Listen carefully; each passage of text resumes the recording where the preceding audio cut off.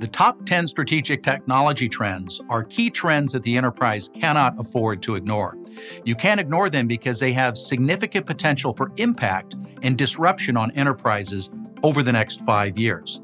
As we look at the top 10 trends, we categorize them into 3 big themes that link together. It's all about the growth of the intelligent digital mesh. Intelligence is a very important set of trends to look at. There's 3 key trends. First is AI foundation, and that tells it all right there. Artificial intelligence and machine learning is increasingly a foundation component of all of the applications and all of the services and all of the things in our world around us, which leads us to the 2 subsidiary trends, intelligent apps and analytics and intelligent things. When we look at intelligent apps and analytics, you have to focus on where we're going to add intelligent capabilities to those systems.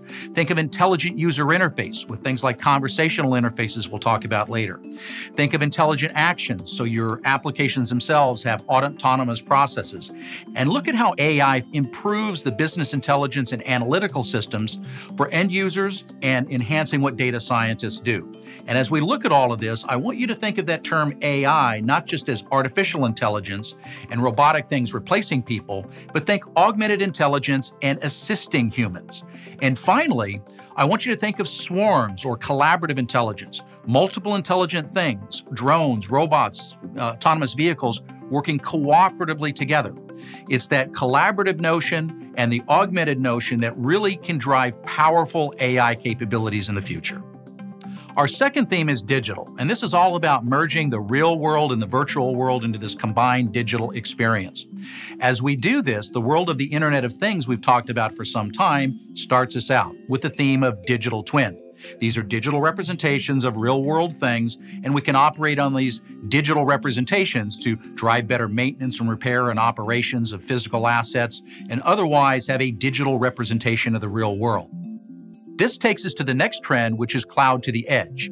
We've got to think about edge computing and using the processing power at the edge, these edge devices that we hold in our hand or are in the Internet of Things, or near servers by that can act as gateways.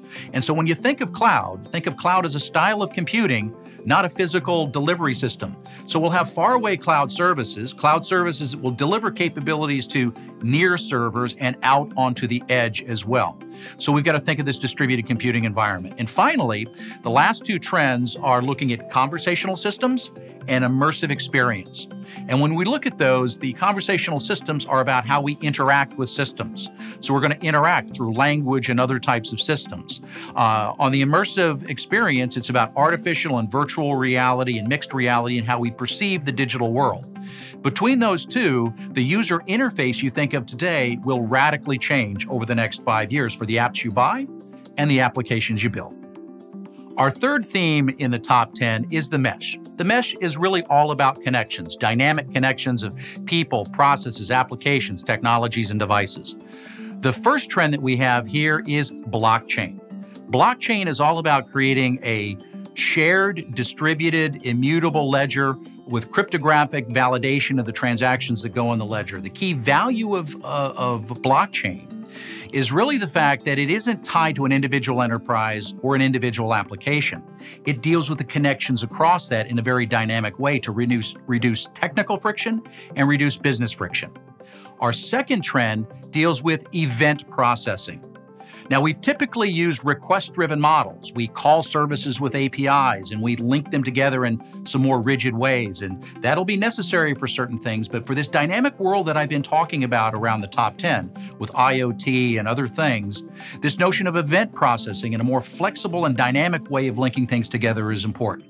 So you want to think of event processing and request-driven mechanisms as equal citizens in your development portfolio in the way that you orchestrate services. Finally, think of continuous adaptive risk and trust. That's our final trend, and it looks at the mental model you've got to have around security. It's this continuous adaptive process. There's 2 key things that are really new and interesting that you particularly want to look at here. One is this notion of DevSecOps. So bring development and operations together for DevOps, but insert security into that whole process as well. And finally, think of deception technologies.